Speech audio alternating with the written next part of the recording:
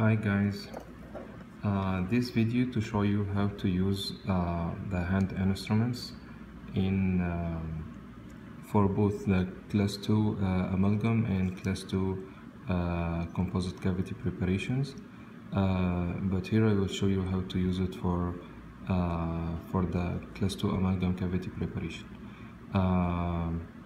As you can see here, we will use the enamel hatchet, and you can see that it has a beveled angle at the end of the blade. We will use the long end to cut the wall. It's not the other side, because if we apply this side, the short one, it's not cutting.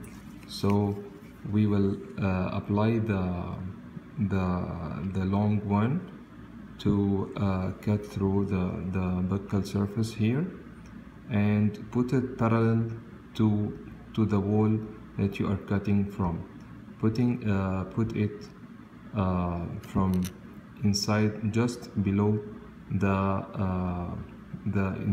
occlusal surface of the buccal surface, the occlusal end, just below the occlusal end, and go down gingivally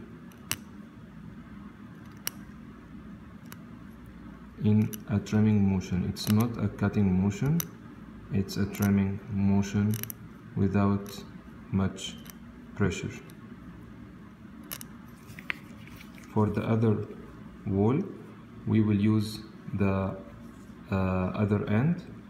As you can see, we'll use this end to cut from, or to trim, the lingual wall.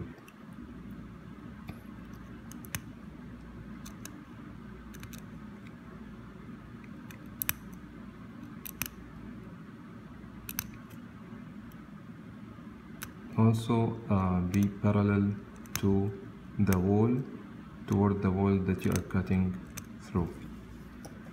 The other hand instrument that we usually use is the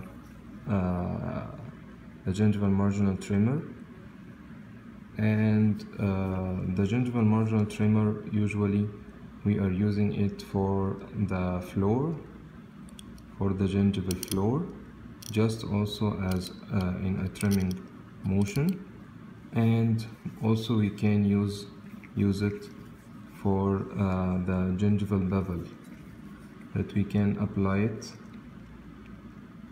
to do the gingival bevel.